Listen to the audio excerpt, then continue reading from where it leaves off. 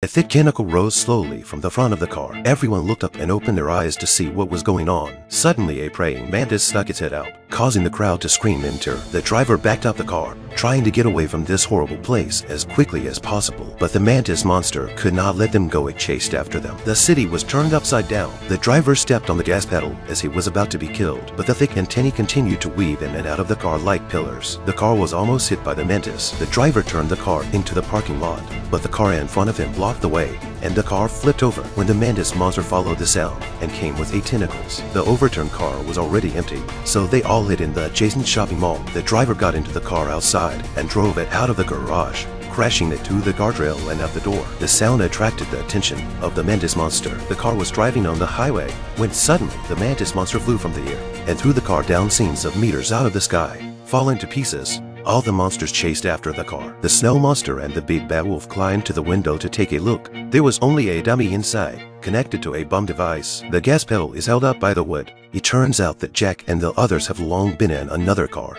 and escaped. The witless monster opened the door directly and activated the explosive device inside. Instantly, the bomb was activated. There was a huge explosion, and all the monsters were blown to smithereens. After watching this movie, we have to say that in front of human intelligence, all monsters will be destroyed.